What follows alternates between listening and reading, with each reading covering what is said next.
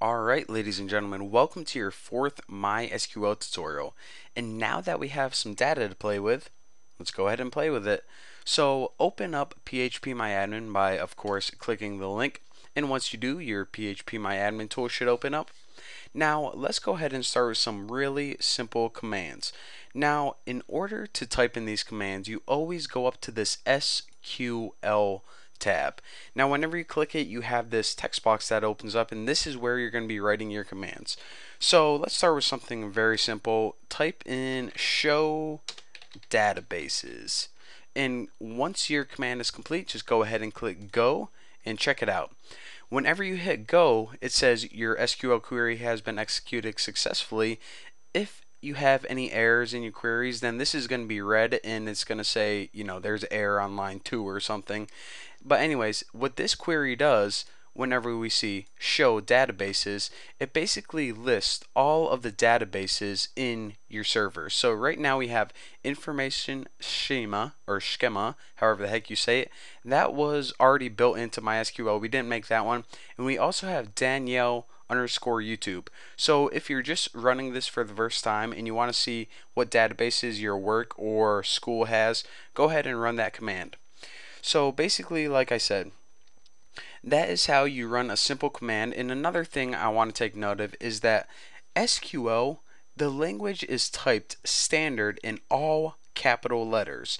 Now, the only thing that's not going to be in capital letters is table names and column names. Those are going to be in lowercase, but all of the language itself, for example, like the keywords, those are going to be typed in all capital letters by standard. Now, if you already are in a database, for example, if you already are in the database Danielle YouTube, and when I say in the database, in order to get in a database, then I mean like if you have the database selected already, then let's go ahead and run some simple commands from here. So let's go ahead and select our Danielle_YouTube and hop over to this SQL tab. Now that we have this database selected, let's see what tables we have in this database. So I'm going to go ahead and run the command show tables, and I'm going to go ahead and hit go and see what tables we have in here. Well, right now we only have the customers tables, so that is basically what the command does. Whenever you hit show tables, it basically returns a list of tables for the currently selected database, which was in this case Danielle_YouTube. So what if we want to, I don't know, see all the column names for a specific table? Well, of course, go up to this SQL, and again, make sure we're going to be working in Danielle_YouTube for the rest of these tutorials. So basically, I want to see all of the column names from the table customers, because remember, customers, if we click on it, we can see that it has ID, name, address, city, state, and zip, but we want to do it through SQL because that's what we're learning. So go ahead in your SQL tab, and in order to do that, hit show columns, I always spell columns wrong, from, and remember, like I said, the language SQL is all in caps, but your table names are in lowercase, so customers. So show columns from customers, whenever you run this command, what it's going to do is it's going to return the names of the columns, for example, ID, name, address, city, state, zip, basically those categories, as well as some other information, and we'll cover this other information later on.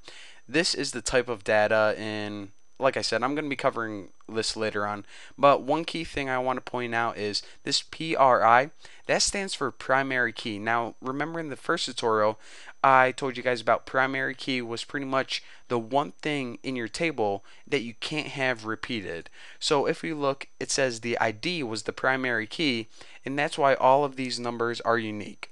But anyways, let's go ahead and learn a few more commands.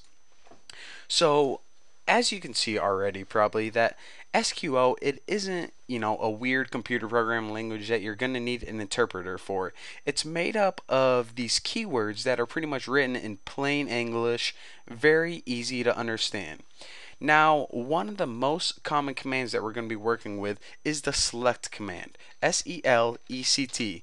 Now, what this command does is pretty much select the information or data that you want. So let me go ahead and hop over to this customers table real quick. You see that this customers table has a bunch of information on it. ID numbers, names, addresses, city, states, zip. So let's go ahead and select one of these columns. So of course, SQL,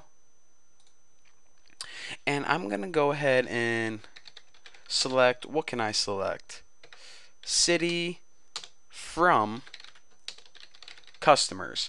Now I'm going to go ahead and run this and then I'm going to talk about it. So go ahead and hit go, and as you can see from our customers table it returns all of the cities.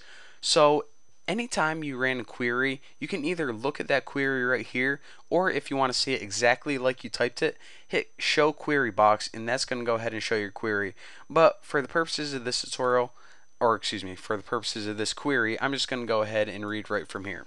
So what the select statement does is it pretty much selects what information do you want, and you type this right after select. So we want to select the city from, and from is a keyword, what table.